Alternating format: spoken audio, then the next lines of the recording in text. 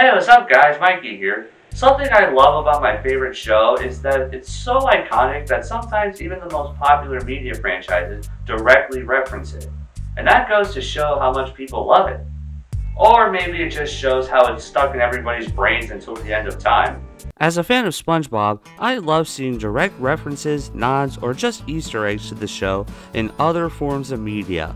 Watching another show, seeing a line or image reference to another show you know, and you're like, ah, nice reference. If you're a fan of Smash Bros, you totally know how it feels seeing your favorite video game character and series referenced in this big crossover franchise. Since SpongeBob is one of the biggest cartoons on the planet, there are a lot of winks and nods thrown into all sorts of pop culture, to the surprise of nobody. Today, I thought it'd be fun to take a look at some of the times SpongeBob has been referenced in other forms of media. And today, we'll be starting off with other Nickelodeon shows. Now before we begin, here's a little disclaimer. First, we'll only be covering regular Nickelodeon shows, not any programs on Nick Jr. or Nick at Night. Second, look at this page from Encyclopedia SpongeBobia that shows all the references to SpongeBob in other TV shows, which is where I got all this info from. There's so much stuff here, I can't cover it all in one sitting. We'll most likely be picking the subject up in the future, but for now, we're sticking strictly to other Nickelodeon shows. Finally, we're gonna start off with the cartoons and then move on to the live action shows. Alright, without further ado, let's get this started. Kicking it off with everybody's favorite boy genius, Jimmy Neutron. In the Jimmy Neutron episode, Operation Rescue Jet Fusion, when Jimmy, Carl, and Sheen are at the bottom of the ocean, if you look closely in the background, you can see a pineapple in this scene, and we all know that there's only one pineapple under the sea. In Avatar: The Last Airbender, during the Season 1 finale, Master Paku said to one of his students, "Nice work, a couple more years and you might be ready to fight a sea sponge." The audio commentary confirmed this line was indeed a reference to SpongeBob, and SpongeBob was actually somewhat decent at karate, so that's pretty neat to me. Moving on to the world's most famous crossbreed cat dog. In an episode that's called Cliff's Little Secret, a picture of SpongeBob can be seen in a movie theater. Next up is the show that often played catch up with SpongeBob and another show I really liked, The Fairly Odd Parents. There are a few nods to SpongeBob in this series. In one episode called Wish Fixers, Timmy wishes up a pair of turbo-powered cheese pans and Cosmo calls Timmy Cheese Boy SquarePants. In another episode, Something Fishy, Greg, the merman king of Atlantis, says that the diet of the Atlanteans consists mostly of crabs, starfish, and the occasional underwater squirrel, which is a subtle jab to Mr. Krabs, Patrick, and Sandy. Mermaid people eating sea creatures. I wonder if that's cannibalism. In another episode called App Trap from Season 9, there's a character who is basically a human version of SpongeBob with the same buck teeth, eyes, and clothes. I always wondered what a human SpongeBob would look like. In Fanboy and Chum Chum, there's an episode called Fanboy Ahoy where the main characters play pirates. Chum Chum's pirate name is Chum Bucket. Additionally, the title of this episode, Fanboy Ahoy, is a reference to the show's original working title, SpongeBoy Ahoy. Another relatively unknown Nickelodeon cartoon is Harvey Beaks. There are a few references here. First, there's an episode called King of the Castle that had a pizza box that says Pizza Castle on it, a restaurant Patrick mentioned in episode 86, The Bully. In another episode called Secret Gordon, there's a SpongeBob-shaped hedge in the garden if somebody looks close enough. Last but not least, in an episode called Fee's Pyramid, there's a mobile that has a snail that resembles Gary. Also, this is more of a fun fact than a reference, but Harvey Beaks was created by C.H. Greenblatt, who was a writer and storyboard director during the earliest seasons of the show. Time for a classic Nicktoon, Hey Arnold. In an episode called Weighing Harold, SpongeBob can be seen on a record in one scene. Here's a modern Nicktoon that I feel went viral quickly, and Nickelodeon is milking it a lot nowadays, The Loud House. In an episode called Left in the Dark, SpongeBob and Patrick are briefly seen on the TV. I see the resemblance, but I also don't. Where are their clothes? Where is the actual detail?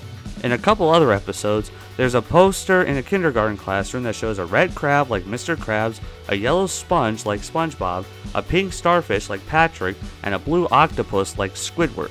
First a brown squirrel like Sandy, a snail with a pink shell like Gary, and a green copepod like Plankton.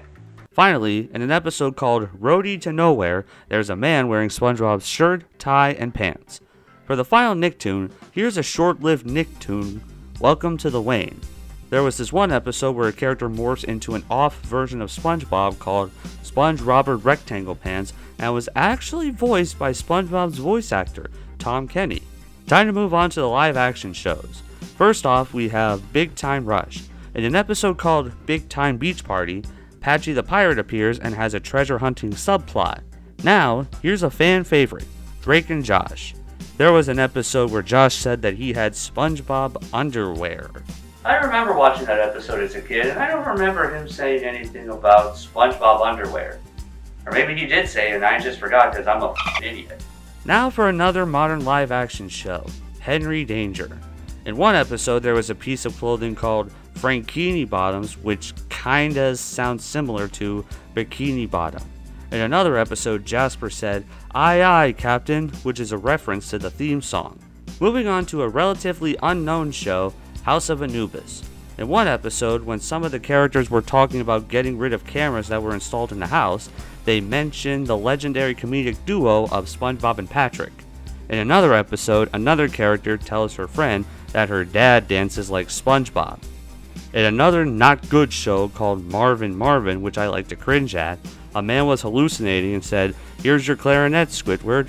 And this is why you don't give YouTubers starring roles in TV shows. One of my personal favorite references was from Ned's Declassified School Survival Guide. During an episode about Picture Day, a kid dressed like SpongeBob on Picture Day. Damn it, why didn't I think of that? Another show I like to cringe at is Nicky, Ricky, Dickie, and Dawn. In one episode, a SpongeBob statue made out of Legos can be seen in one scene. In another episode about science, a character made a comment in the line of "Science Bob's spare pants." Finally, another episode shows a grandma watching TV and saying, "That little fellow lives in a pineapple." Oh really? What was your first clue? Another mediocre show was Sam and Cat. In one episode, Cat was talking about looking for SpongeBob's pineapple with a speedboat. Continuing on with another not great program, The Thundermans, one character said, "What in Bikini Bottom is happening right now?" Another relatively unknown show on the channel, The Troop, also had a few references. In one episode, a character was shown wearing a SpongeBob backpack. In another episode, the SpongeBob theme song was heard on the TV at the dentist office, and a character mentioned SpongeBob and Patrick to the dentist. Moving on, here's another show, True Jackson VP. During an episode that mentioned the Macy Thanksgiving Day Parade, SpongeBob was shown on a balloon during that scene on the TV.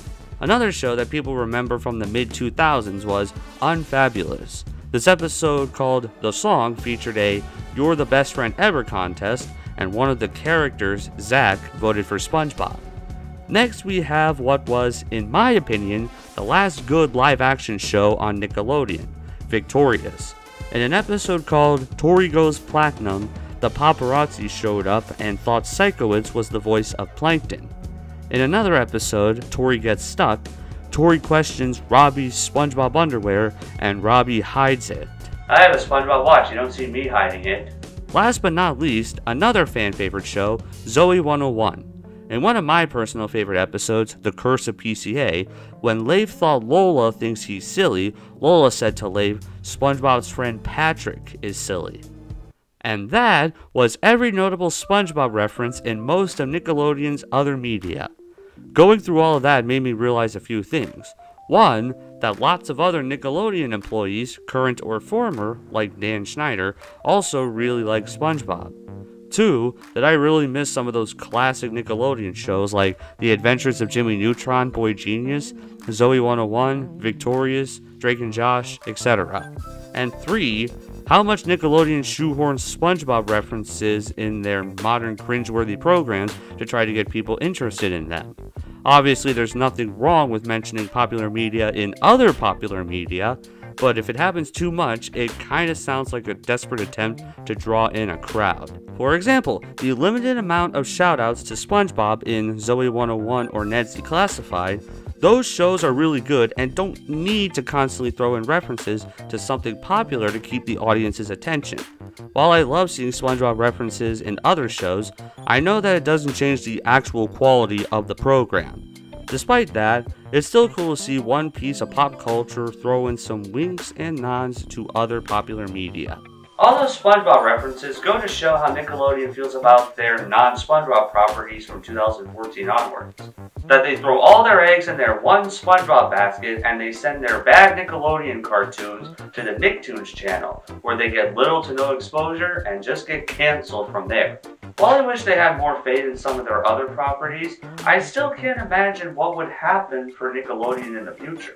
But who knows, maybe they'll actually release something that has a lot of creativity and humor just like SpongeBob. Or they'll keep referencing SpongeBob in other future bad shows just to try to keep others' attention.